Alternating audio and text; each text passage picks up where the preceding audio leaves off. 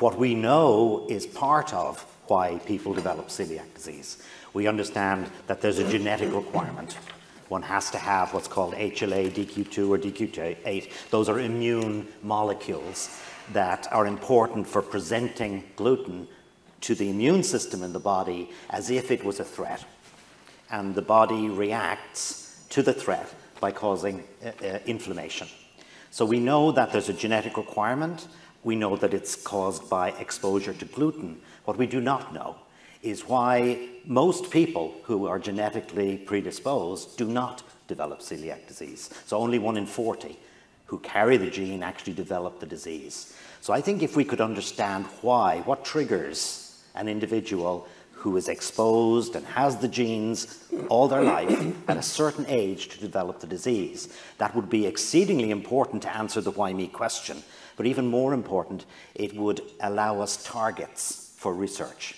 If we knew why the trigger occurred, we could try to prevent that trigger or block that trigger. Then the next question is, did I do something wrong? So from a parental standpoint, the guilt is there that I have the genes and or the dad has the genes and we handed over the genes, but did I do something wrong during my pregnancy?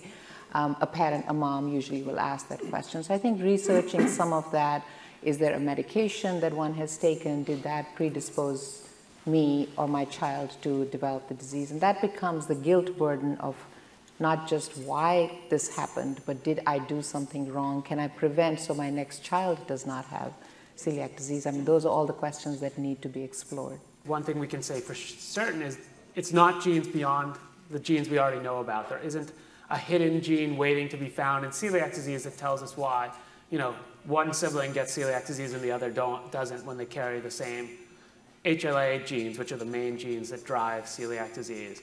But a lot of that resonates. There is a lot of guilt. We were talking a little bit before about the role of C-section in causing celiac disease and how it's modest at best, and not all trials have even shown it, but yet people really focus on that as a thing, something they might have done to cause this in their child. And I think our understanding of this is really still fairly immature. And I think to some extent we go through life having insults after insults to our immune system and to our intestinal mucosa.